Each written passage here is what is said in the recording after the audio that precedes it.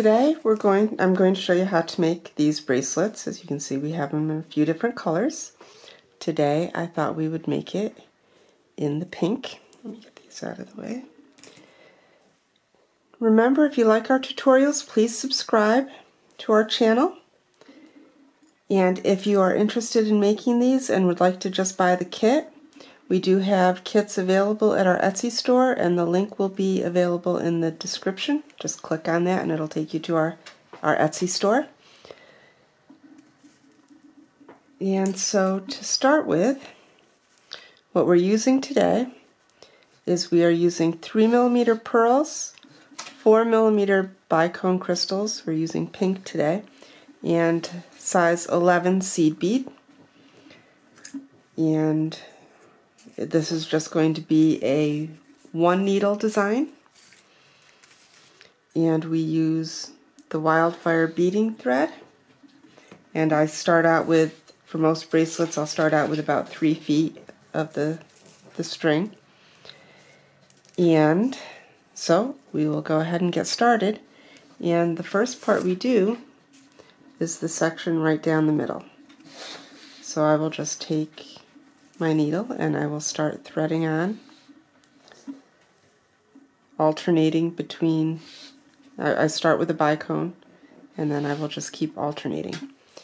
Now I want to take them down to the end of my thread, and I want to leave probably about 6 to 8 inches. So what I'm going to do here, so they don't slide off, is I'm just going to loop this right around the bead. And that will keep it on.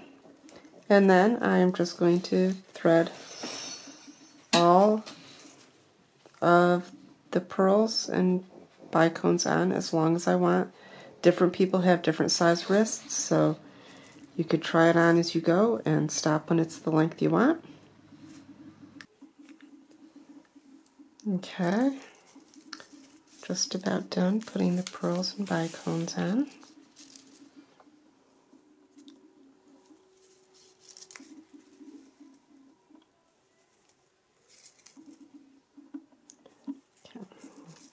Now I started with a bicone and ended with a bicone, and that's the amount I need for the desired length. So I'll brush the extras away, and now what I need is a bunch of the seed beads.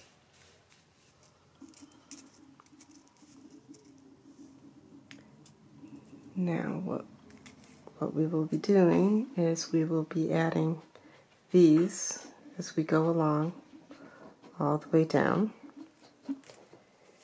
And what it is I will need to pick up 8 seed beads. If you hear some strange noises in here today, we have a pug dog who seems to be very curious as to what I'm doing in here. So she is rummaging around.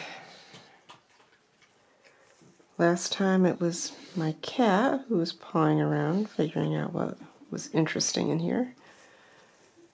But today we have the dog. Okay, so I have 8 seed beads.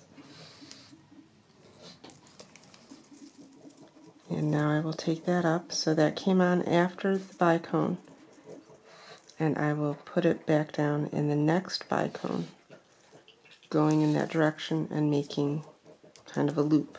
Because this is the end loop where the jump ring and the clasp will be attached, I like to go through and reinforce. So I will just go around again.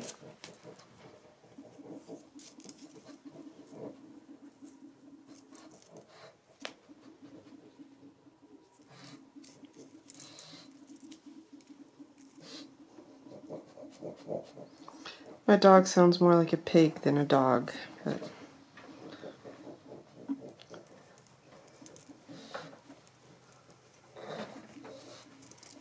don't know what she's getting into. Okay, so now I have reinforced that end. And now I will pick up another 8 seed beads.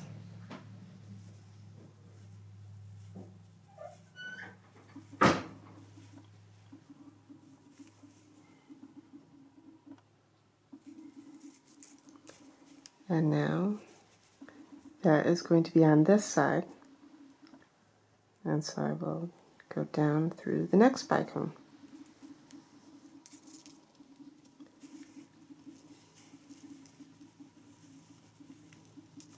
Then another 8 seed beads.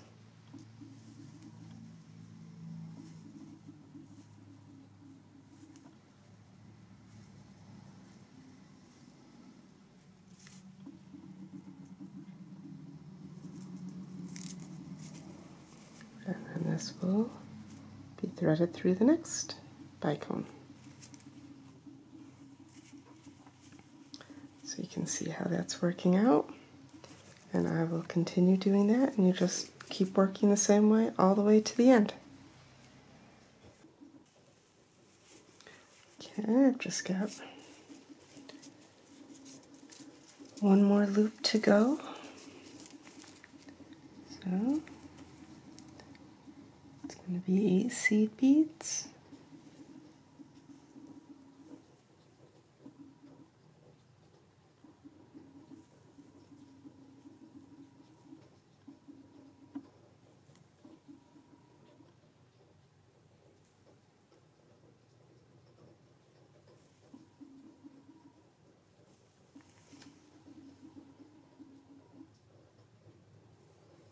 Okay, now before I do that, I'm going to just undo this little loop of thread that kept everything in place.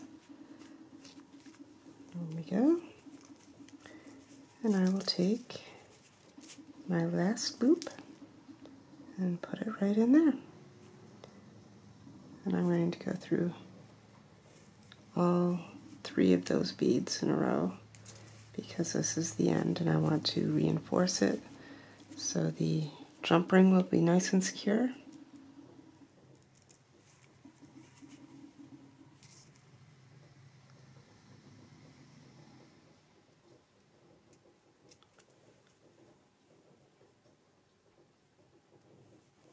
Okay. Alright, so now I have my 2 ends and I'm just going to tie them together.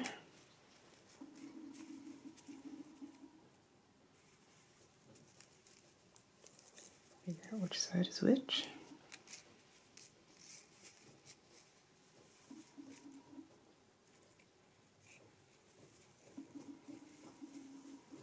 Okay. Got my knot good and tight. And now I'm just going to take the thread, put it back around,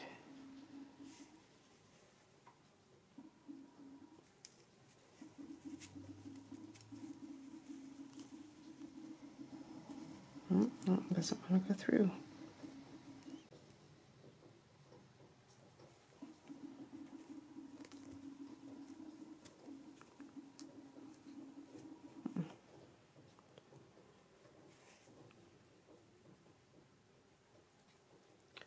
Alright, just try that again.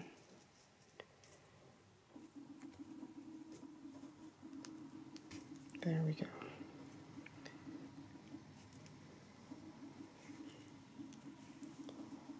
And it doesn't really matter which way I go here, what beads I go through, just get through enough so that the ends will stay nicely where they are. I'm going to thread the other end and also go through a few beads for this end before I cut the string off.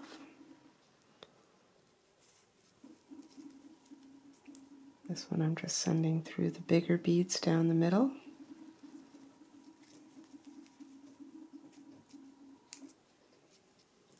Okay, that gives me enough. Take the needle off, and now I'm ready to cut my strings. And it's time for our jump rings and our clasp.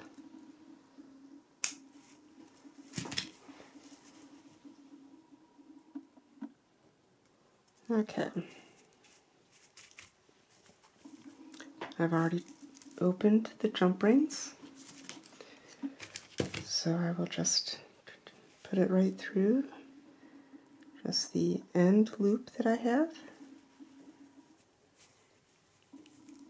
And then let me show you our clasp. This is a nice easy one to put on with one hand, which is important for a bracelet.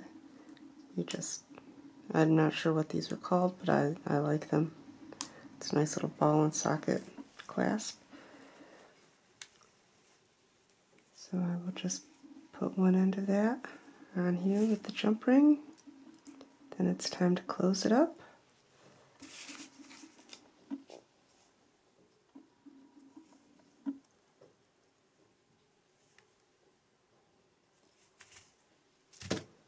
Make sure it's nice and tight. I can't get my fingernail in there.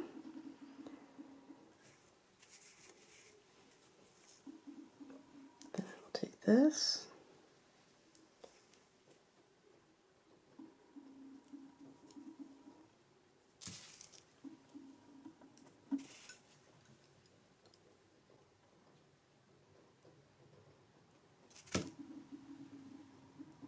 Nice and tight.